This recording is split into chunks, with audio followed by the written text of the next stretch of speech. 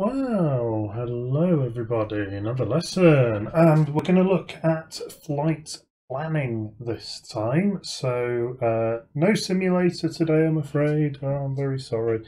But we're going to look at flight planning. Now this extends on from a virtual lesson I did with some of my air cadets on yesterday evening, which was Tuesday the 7th. But if you're watching this on the YouTubes and you weren't involved in that, then not to fear. You've not missed out on anything, just some air cadet sort of centric training that really, it's a bit dated, if I'm honest. But you know, it's all still good stuff and it's quite interesting. But we're gonna cover that subject matter in the sort of more modern way and more interactive, hopefully. So it will supplement that for my air cadetty lot, and it will obviously be slightly new for you guys following this on YouTube. So what do we have here? So we have SkyVector. This is a website. So SkyVector.com. This is one of many, but it's quite nice. The route we looked at yesterday for those air cadets, we went from RF Leeming, I think it was it Leeming or Linton? I can't remember. Anyway, up here in north of the UK, we flew down to Coningsby, I think it was. It was either Coningsby or Cottesmore.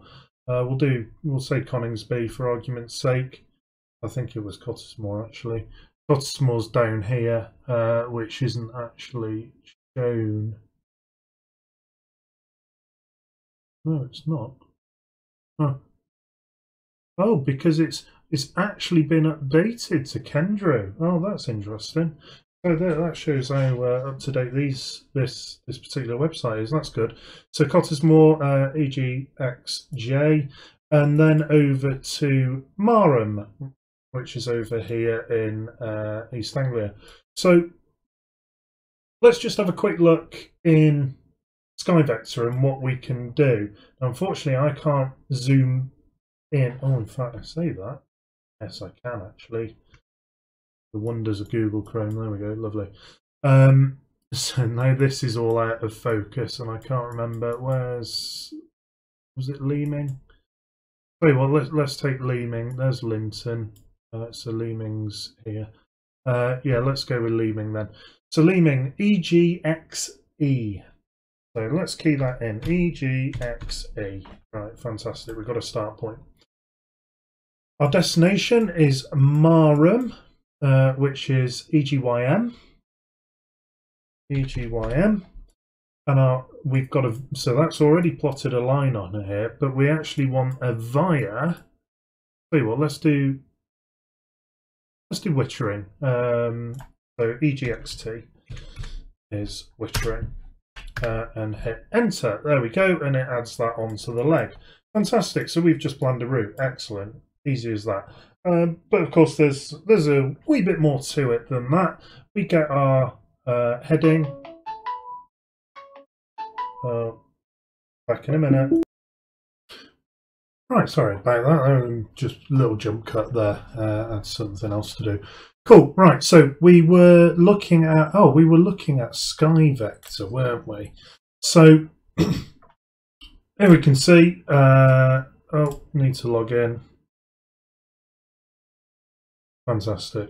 Lovely. Right, and we will be go away, Chrome. Be in Wickham 2.1, so. So in here you can set up, if you create an account, you can set up a particular aircraft. So Wickham 2.1 will be a Cessna 152 that I've set up. So we've got Marham, we've got Wittering as a waypoint here. Sorry, Leeming, Wittering, then Marham.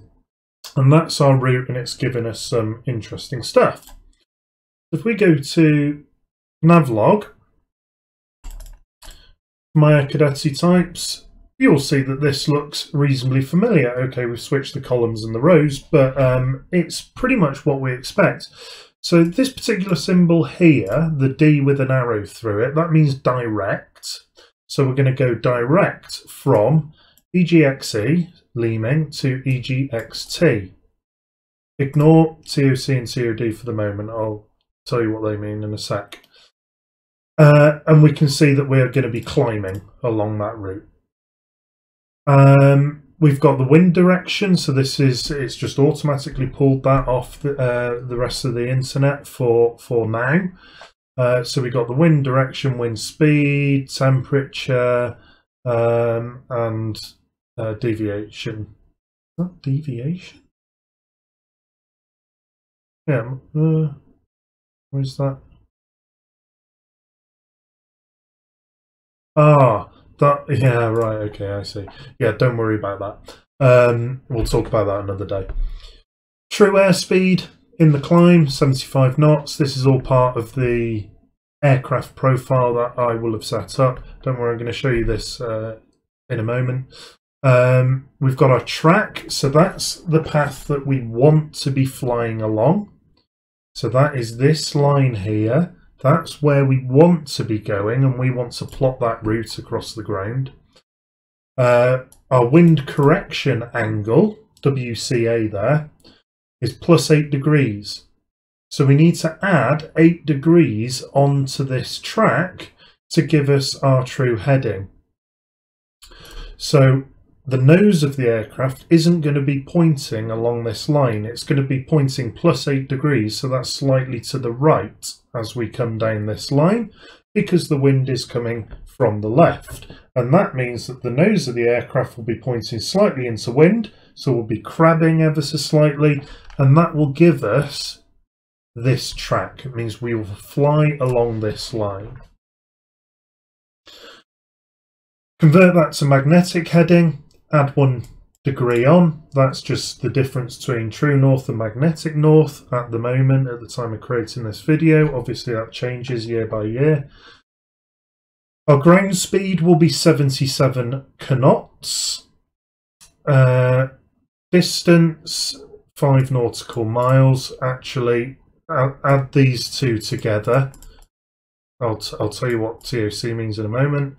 So the actual distance from Leeming to Wittering is 102.8 plus 5, so 107.8 nautical miles.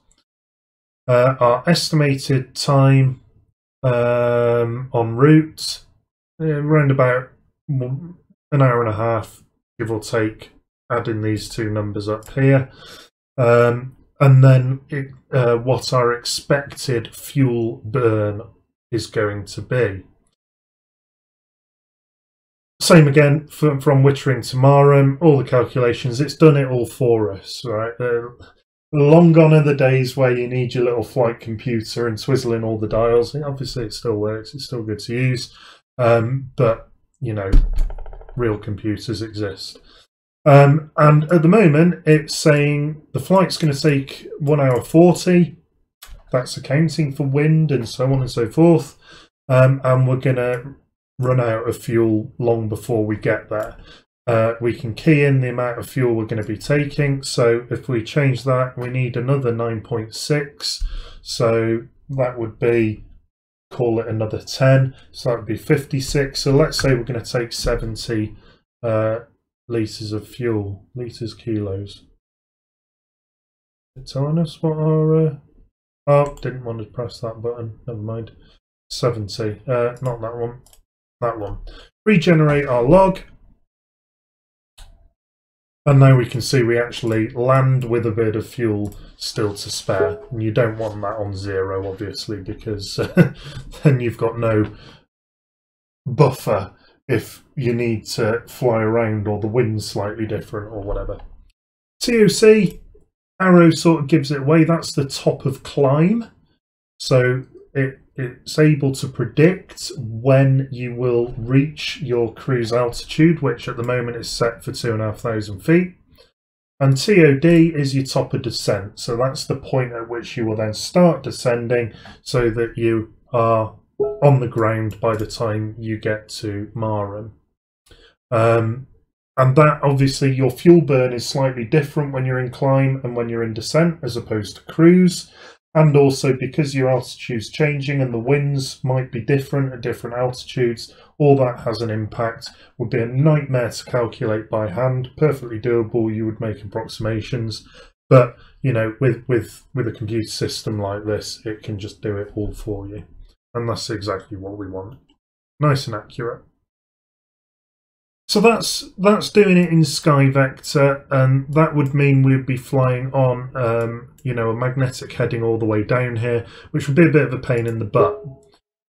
So if we scoot over to Plan G, which we have seen before,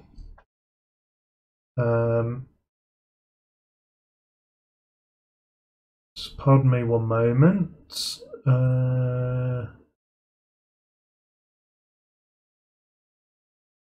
Yeah, right, okay, that's fine. So we can do exactly the same in Plan G. Now, Plan G is a bit of freeware software. Obviously, you can donate if you wish to donate, and all that sort of good stuff. We can do the same thing here. Unfortunately, the zoom doesn't look great on the screen, but hopefully you'll be able to see. If I right-click on Leeming, I can start my flight plan at Airport EGXE. Click. And in my flight plan, up comes Leeming. Where were we doing? We were doing Wittering.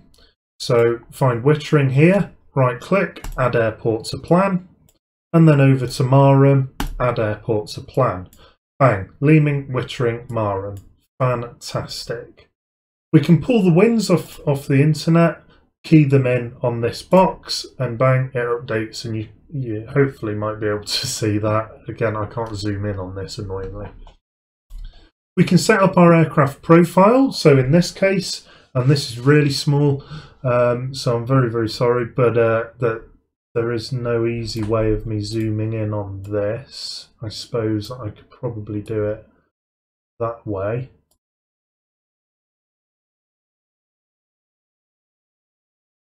That's the best you're going to get, I'm afraid.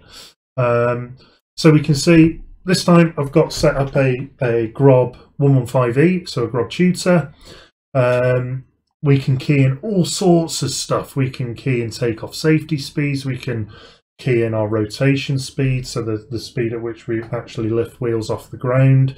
Our best climb speed. Our best rate of climb, our flap extension speed, our stall speeds, so on and so forth. We can key in loads of stuff, which all then goes into the algorithm in the background. We can key in our economy cruise speed, our performance cruise speed, which will burn more fuel. So we can also key in the amount of fuel we burn if we are flying for the least amount of fuel, or if we're flying for the least amount of time. So you can get two nice estimates out of that. The maximum amount of fuel we can use, the amount of fuel that actually gets left unusable. So it's in the tank, but we can't actually use it because of where the pickups are. Don't worry too much. The amount of reserves that we want left at the end of the route. And key all that in. Let's go for a cruise altitude of 3,500 feet, which now you can't see. 3,500 feet, there it is, up there.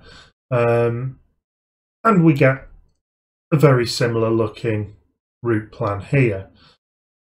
Also down here in all your information, telling you exactly how much fuel you're going to need, accounting for the reserves you want to take with you as well. And it tells you how much fuel you would need if you were flying in economy or if you were flying in performance modes. And quite interestingly here, actually, the two fuel burns are exactly the same. That doesn't normally happen. Normally your economy would use less fuel because it's economy, but it would take you longer to get there. And we can see to fly this route at 110 knots true airspeed would take a little over an hour. But if we're in performance mode, it's going to take around about 50 minutes. In fact, no less than that, 40 minutes. But because we're flying for less minutes, the engine is running for less minutes, we burn a little less fuel. But flying at this speed, burns a little bit more fuel, and the balance, and when it all adds up and you work it all out, it turns out actually getting there quicker and flying a bit faster uses exactly the same amount of fuel. So that's quite unusual. Yeah, I mean, there's absolutely nothing in it. So, you know, there's no, apart from the wear and tear on the engine, there would be no downside to going faster. For this particular example, I mean, that is pure fluke, really. Absolute pure fluke. We get our track and so on and so forth. We can also pull all sorts of different bits of information. So we can get our plan elevation, which actually in this instance is going to be completely pointless because we're going to be flying at the same height. But we could, you know, go in and say, well, actually at this point I want to climb a bit, at this point I want to descend a bit, do what's called step climbs and step descents. But we get a very, very similar thing out, and it crunches all the numbers for you.